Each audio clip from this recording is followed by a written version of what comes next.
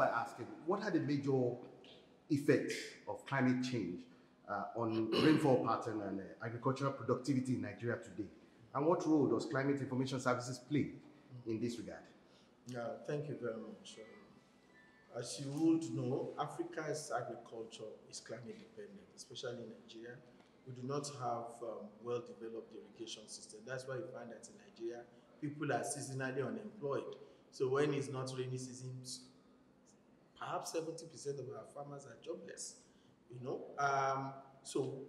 but over the millennia, we have learned to cope with this. But as things change, when our people can no longer predict and say, oh, by so month I should clear my land, by so month it's going to rain, something that they almost took for granted in the past, over time it has changed.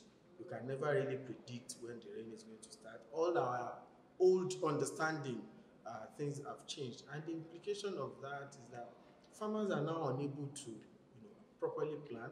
And even when they think that they have adequate understanding of their system, the ecosystem, they often run into debt. Some of them even commit suicide. Because imagine when you have taken loan over cooperative money, you have taken hundreds of thousands to clear the land, to buy seedlings, to plant, and then the rain refused to come because the onset you thought has happened is just a false rain. And that's not the only thing. You have those who are doing livestock, who sometimes the heat stress. Farmers need information regularly, timely, to let them know, if I'm a poultry farmer, for instance, when should I stock? When should I feed? When will my livestock have less immunity? Where do I need to boost their immunity? A lot of information they need to for proper production. And the implication for us as a nation is that food is scarce. Farmers have told us now that even right now that the cost of a crate of egg has gone between 1,009 and 2,003, that is going to get worse by February and by April. Why? Many of them have had to sell out their layers. But beyond that, the cost of grain, the cost of maize, the cost of feed for their livestock is killing. So things are going to get worse. And children are going back to school. The moment they return to school, they are going to need egg and water. So a lot of things are happening. Climate change, unfortunately, is exacerbating other big challenges that our agriculture sector have faced. We have issues of poor knowledge, issues of poor technology application in our agriculture. We have issues of farmers not getting adequate extension support. That is something that we cannot say enough of. No matter what information you have, the people who deliver this information to the farmers, not just by communicating it like a gist or rumor, but with also information as to what to do. Because it's not enough to tell somebody that, oh, flood is coming. You should also be able to tell them, anytime there is going to be flood, this is where we move to, this is what we do. So you need the extension workers. Nigeria's agriculture sector is very poorly underserviced in terms of extension, in terms of access to market information, even in terms of access to loan. No bank wants to give you any loan now without proper climate information. No insurance wants to insure you not knowing what is going to happen, because they know if they give you a few millions and you plant at the wrong. So a lot of things depend on us having timely, appropriate, accessible climate information.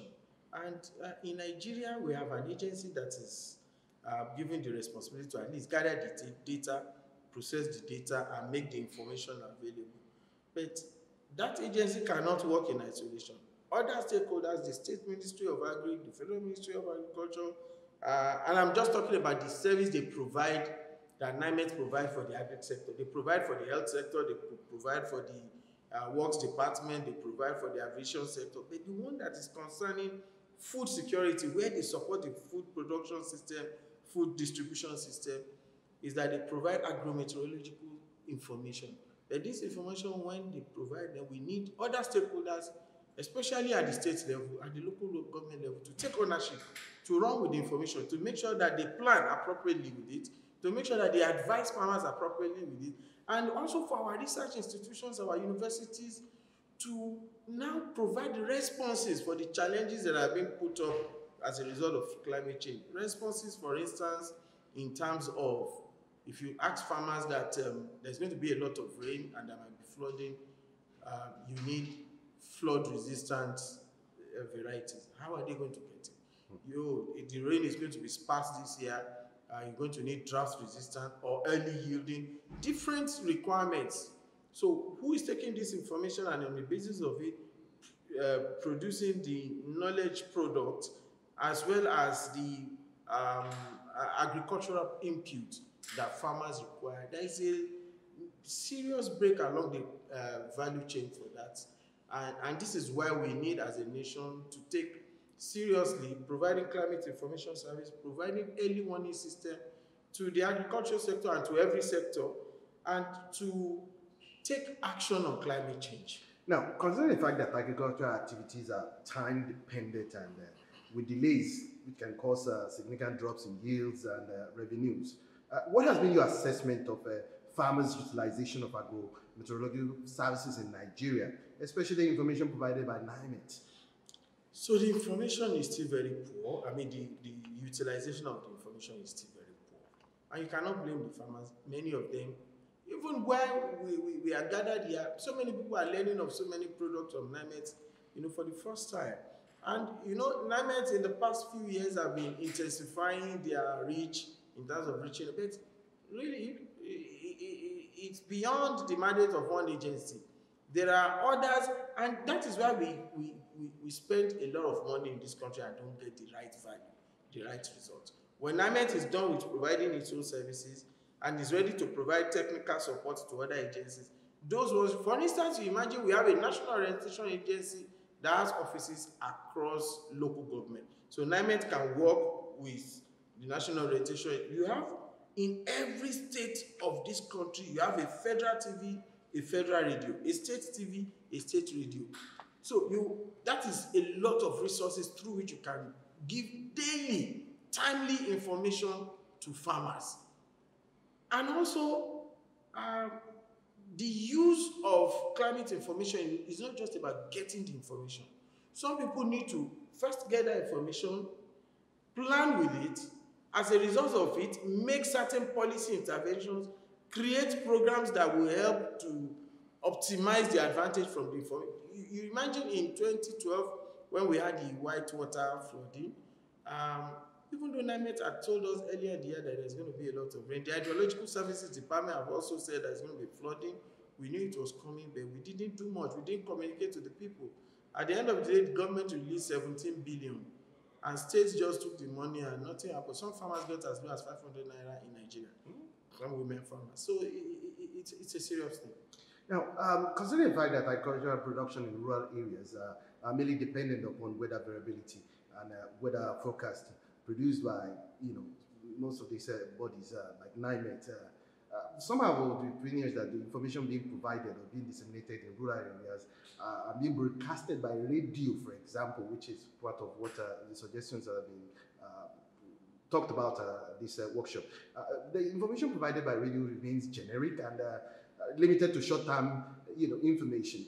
What should be done to actually improve delivery of climate information services, especially to local farmers? Yes, thank you. Radio, television, these are just among channels that are available. The farmers have their own communication channels. You will go to communities and they tell you, once this information gets to the church, we will get the information. Once this information gets to the mosque, we will get it. Once this information gets to our, because farmers have associations, they have cooperatives, we have farmer-led extensions. So different communities have things that works for them. The information just needs to get to the headmaster of the school, and through the headmaster, the parents will have them. So there are different means. First is to make this information available. Social media, for instance, there are companies in Nigeria that provide extension services because of the products that they are selling to farmers. That's also another means of getting bulk SMSing. So you have communities where if one farmer gets the information, the others will get the information. What is important is that contact person must get timely effective information that is useful, not a general information, but an information that is specific to their immediate location, and also information about what to then do. Does it mean if I tell you that, oh, there's going to be a lot of rain tomorrow, so it means that if you had planned to apply fertilizer tomorrow, don't apply it, because the rain will wash it off. If you had planned to use pesticide tomorrow, don't, the rain will wash it off. Farmers need this kind of information on a daily basis. That's how important it is.